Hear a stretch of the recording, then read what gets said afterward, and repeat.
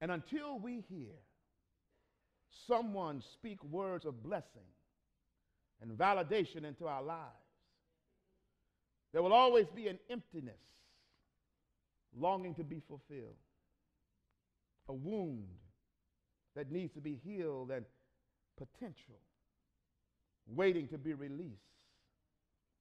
And sometimes those issues are passed from generation to generation to generation. Whether you're a child or you have reached the age of maturity, we all need someone to speak blessings into our lives.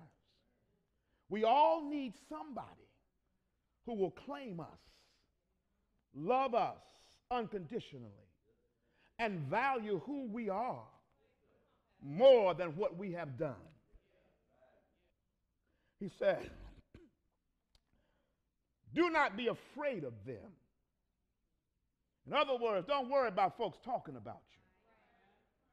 For I am with you, and I will rescue you, declares the Lord.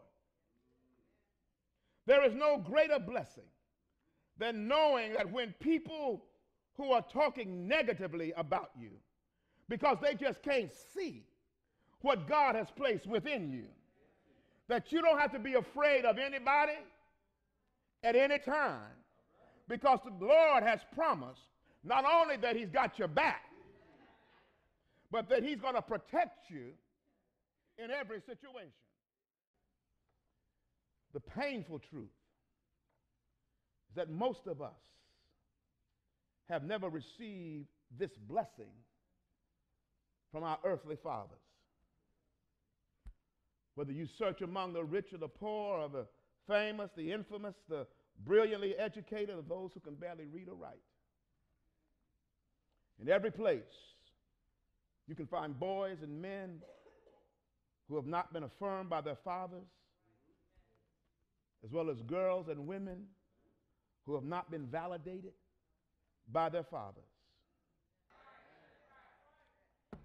So I've come today to remind someone that God said, even if you have never laid eyes on your earthly father, even if he was withdrawn and difficult, distant and unavailable, or too caught up in his own madness, or he died too soon, you are still blessed because God is your heavenly Father.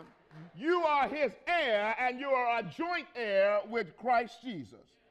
So I've come to let you know God was talking about you when he spoke through the prophet Isaiah and said, fear not, for I have redeemed you. I have called you by your name. You are mine.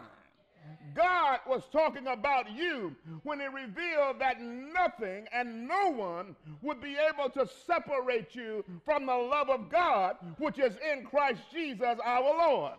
God was talking about you when he said that his love for you was everlasting. He loved you before you was born. He's loving you right now, regardless of what you're going through, and he's going to keep on loving you right into eternity. God was talking about you when he revealed that all things are possible if you can just believe. In other words, there is nowhere you can't go and nothing you cannot accomplish if you just believe. God was talking about you when he promised that you'd be blessed in the city, blessed in the field, blessed when you come in, and blessed when you go out. God was talking about you when he spoke in 1 Peter 2:9 and said, but you are a chosen generation. You're a royal priesthood. You're a holy nation. You're his own special people, that you may proclaim the praises of your heavenly Father, because he's the one who brought you out of darkness and into his marvelous light. God was talking about you.